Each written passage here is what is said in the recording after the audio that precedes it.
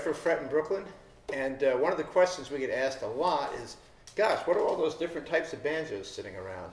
Because these days, most people are familiar with the original 5-string style banjo, of which this is a particularly beautiful and exquisitely crafted example of a Fairbanks No. 9.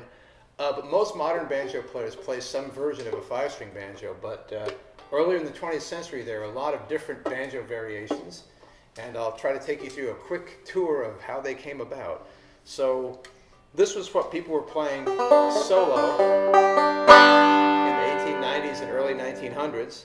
And the characteristic of a banjo, besides the skin head, is that it has the 5th drone string. So that worked really well for solo instruments until people started trying to play banjo in a jazz band. And what they discovered is when you're playing fast-moving music in horn keys like E flat or B flat, that 5th string is a huge pain in the ass. So what players started to do is they took it off and removed it from the banjo. Banjo manufacturers noted that, and they came up with what's called the plectrum banjo, which means essentially it's a 5th string banjo without a 5th string, meant to be played with a pick.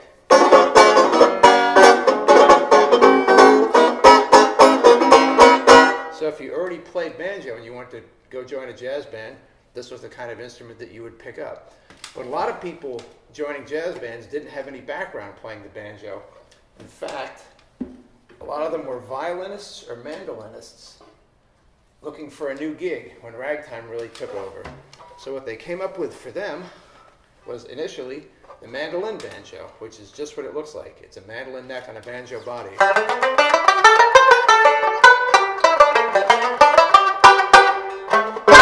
And it's easily the most obnoxious of all the fretted instruments. They're very bright, very loud. Not too many players play them now, but you can hear them on a lot of old ragtime records and black string band records of the 1920s, because if you were playing in a jug band, this was something you could definitely hear over the jug. But for playing in a jazz band, it turned out that the 8 strings weren't really that useful. So they took the next obvious step and took 4 of them off. And around 1912, 1915, came out with something called the tango or melody banjo. What this is a mandolin banjo, but with only 4 strings. It's still in mandolin or violin tuning, and it's just loud as heck.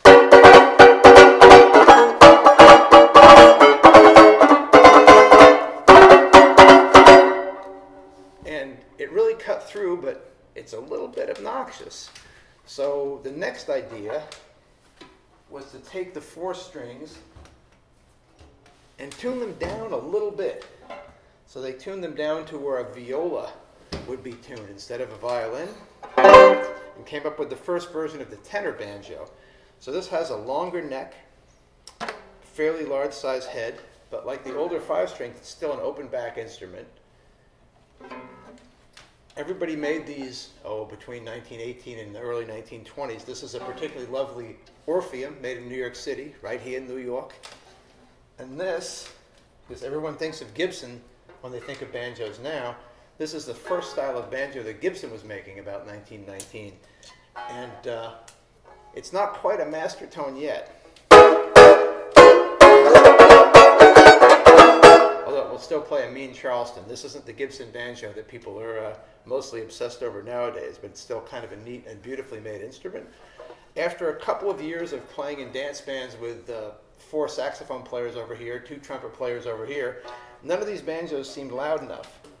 So a maker in New York called Lang, who built this plectrum, developed a modern resonator and the flange. And this is taking us back to square one. This is a Vegaphone, which is a orchestra tenor version of the old tubaphone banjo that we started out with. Basically, this combines a longer scale neck with a full resonator and flange in about 1923-24. This is what everybody started making. And if you play in a jazz band, this will still do the job for you.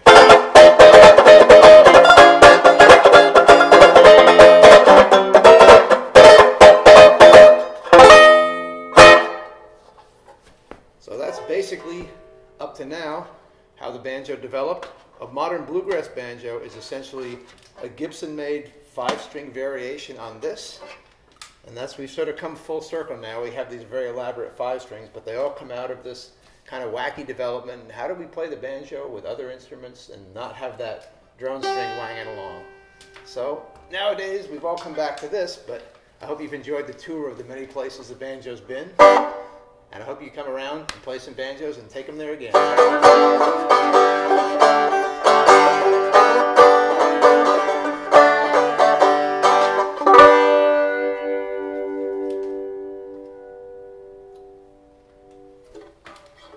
Spin it like Uncle Dave Macon, except it's spinning at $10,000 banjos.